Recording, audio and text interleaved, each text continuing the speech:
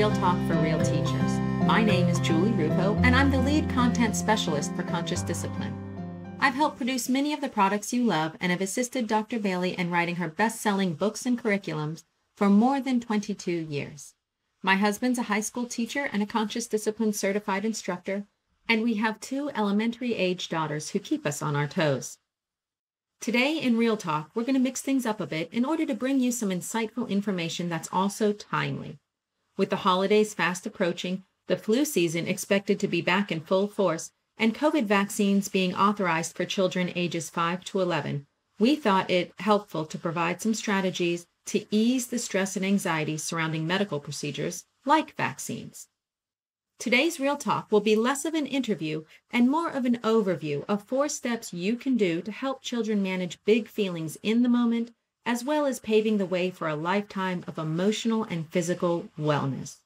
These steps are geared towards parents and guardians, but are also helpful for educators because we all know children's concerns about vaccines are likely to surface during daily classroom chatter. Joining us for today's Real Talk session is Amy Speidel, a current Conscious Discipline Master Instructor and a former SEL coach for a pediatric practice.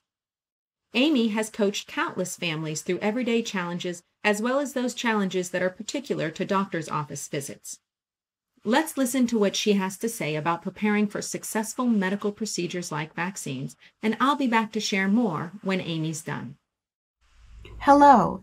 My name is Amy Speidel. I'm a master instructor with Conscious Discipline, and I'm here today to talk about vaccines and other medical procedures. So perhaps Conscious Discipline is new to you. Just a short explanation of that. It is a social and emotional framework from which we, as adults first, are able to draw brain-researched strategies and skills in order to regulate ourselves in service of our children, learning how to regulate in a more effective way. And that regulation is based on feeling safe enough and connected enough to actually walk into problem solving in a helpful way, which is why it fits things like vaccines, because how we approach it is going to be how they experience it. So our first job is to know, what is my experience around vaccines? What is my experience about medical procedures? And if it brings up a whole lot of anxiety for you, then this is first going to be your job to figure, how is it that I'm going to bring this in a way that makes sense to my child and helps them be successful through it? So our awareness of our own heart rate and how we're feeling in that moment are big. So we're just going to take 3 deep breaths, because this is what you're going to do before you do anything around vaccines with your child. So take a deep breath in through your nose and out through your lips, and just feel your body relax into that. So take a deep breath. Relax your body. Take a deep breath. Relax your body. And one more deep breath. And relax. I'm going to be sharing 4 parts on how to have a successful experience around medical procedures, and again, in particular, vaccines. And just so we're clear about what my definition is of success, success is the best outcome given the circumstance you find yourself in. So success can still look messy, but if that's the best that we can do to get through this experience, then yay for us. So that's what we're going to look for. As we think about the 4 parts to this, the first one is preparation. So how is it that we get ready for a big event? And when you think about some of the things that you've gotten ready for in your life, one of the things we're very well aware of is we have higher anxiety when we don't know what's going to happen. So we sometimes think, we'll just surprise them. We'll just show up, shove them in a room. Hopefully they can do it really fast. It'll be over. And the problem with that is it builds residual anxiety and fear for anything that's going to happen. And you're never going to convince them again that they're not going to be getting a shot. So one of the first things that we're going to do is practice what's going to happen. And my personal reflection is that we're going to get rid of the word shot, because just that word can bring up not only a little anxiety in us, but we can transfer that to them. I actually worked in a pediatric practice, not in the medical profession, but as a parent coach for many, many years.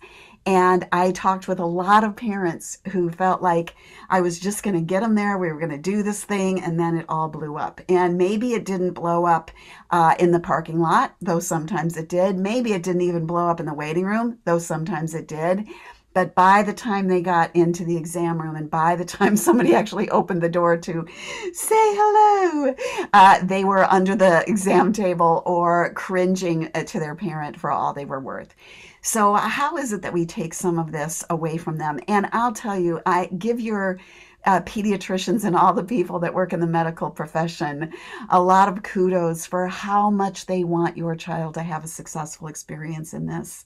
So it's not for lack of wanting that to happen, and they may also have additional strategies for you that I highly recommend you check out. I'm going to give you just a few short ones that I've learned over the years can be successful in a child's life and in yours. So the first one is prepare. Prepare for the moment. As much information as you can provide. And for our younger children, especially, and it certainly helps for us as adults as well, give them lots of pictures. So again, back to your experience. How many times have you had experiences where you were going to do something that was fairly new, you got some letter in the mail or some email, and they gave you so much information. You felt like you knew exactly where to go when you got there. You knew what time you were supposed to show up. You knew what you're supposed to wear. All of the things that said, I can be successful at this. Then, have you ever had an experience where you've gotten such little information that you really weren't sure exactly when you were supposed to show up?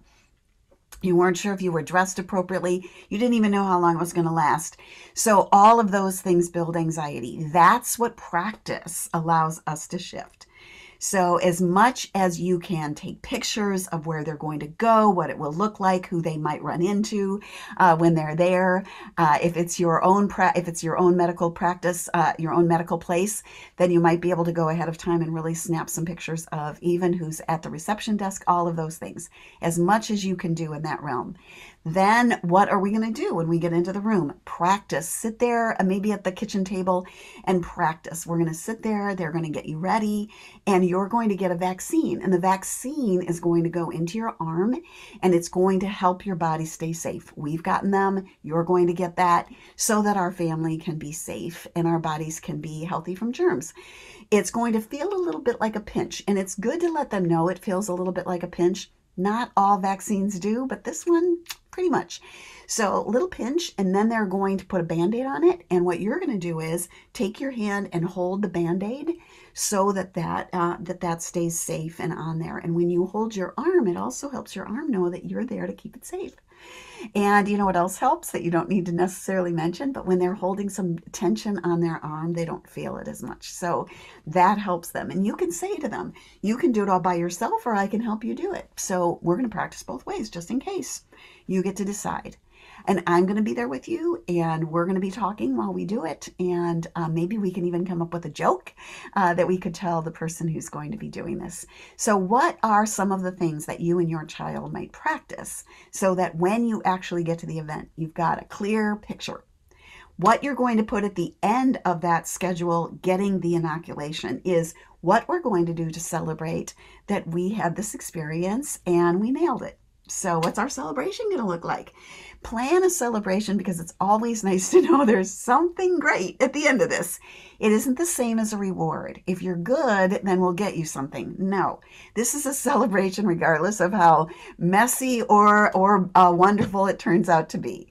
So just a little celebration. It can be, we're going to take a special snack for in the car.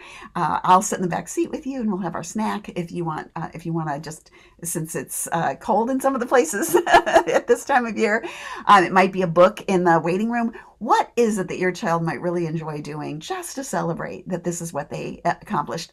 Maybe it's going to be taking a selfie and sending it off to someone else in your family. So whatever that is, how are we going to celebrate? That is all step one. How is it that we prepare for this?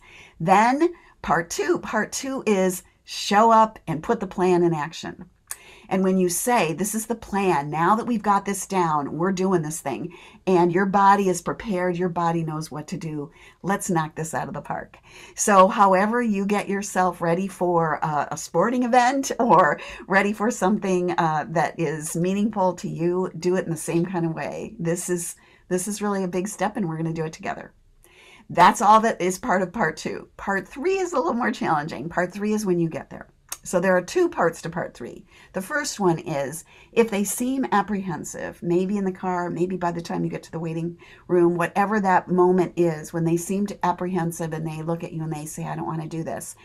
If they're still talking to you and they're still wanting to do this, the first thing you're going to do is take those breaths. Remember, be the guide here. Take those deep breaths, relax your body so that you know exactly what to do to say to them. Your brain is going to help your body get through this because your brain has practiced this so much that your body knows what to do. So we're going to be able to do it. It's just your body's going, is it really okay? Yes. Tell your body, yes, we've got this. And I'm right here with you. So it's the encouragement part. If, on the other hand, they are hanging onto the doorknob for dear life, and there's no way that you can get their little fingers off, you know, that kind of dread, that kind of terror that you're seeing in their little body, then you're going to back that train up. You're going to hold them and say, it seems like your body's saying it wants a little bit more information. It wants to be sure. So we're going to be observers. We're going to go in and we're going to watch and we're going to see how it goes. And we're just going to find out a little bit more about it so that you can be as comfortable as you possibly can in your body, because that's going to be important. So that is a hard step, because this means that you're going to have to make another appointment and maybe you've already taken off work. I get it, but remember that you're building a history of how this all plays forward for the rest of their lives. And having the information you need to be successful is a big part of that.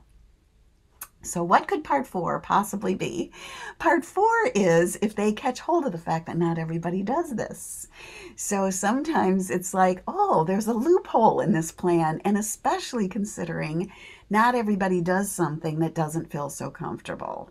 So why don't we just do that? You're going to do the same thing you do with all the other things that you've done in your family's life around safety.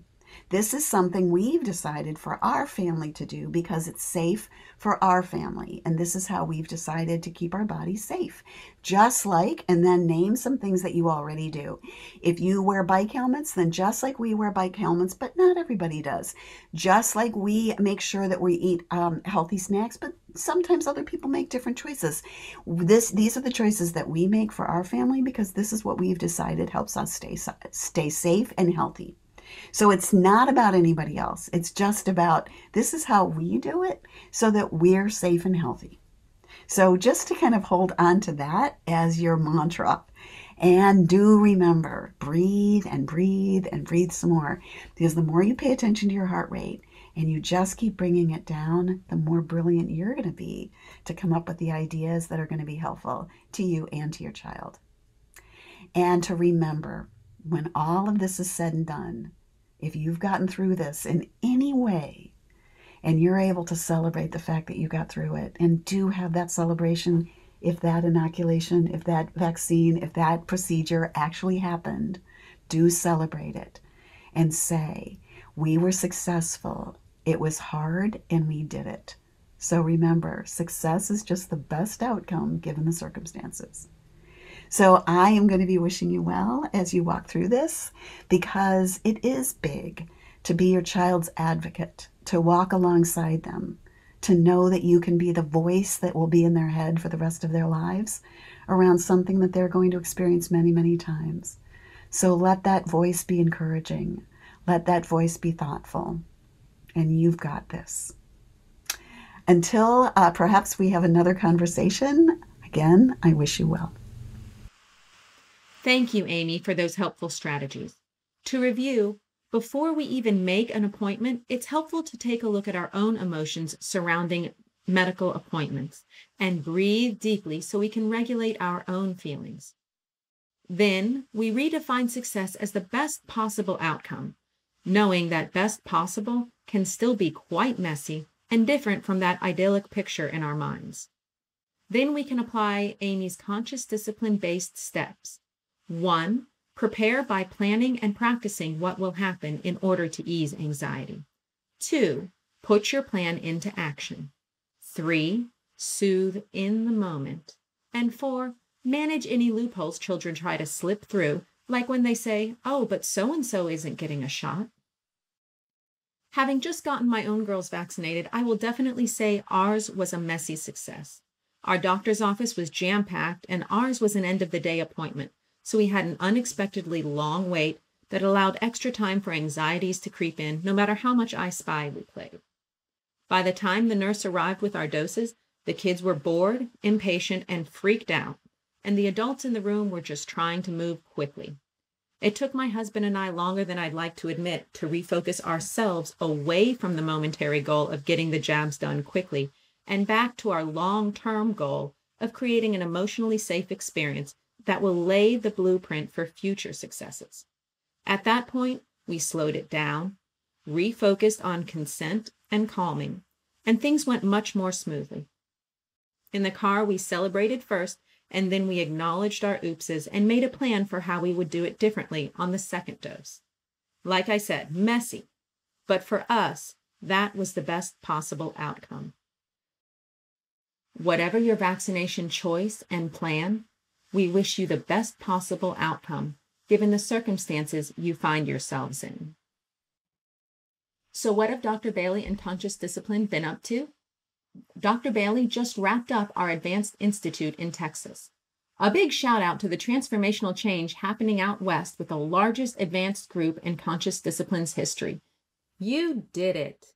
We have one more public event before we close out 2021, and that's the Conscious Discipline for Students with Autism Spectrum Disorders workshop in Orlando, Florida.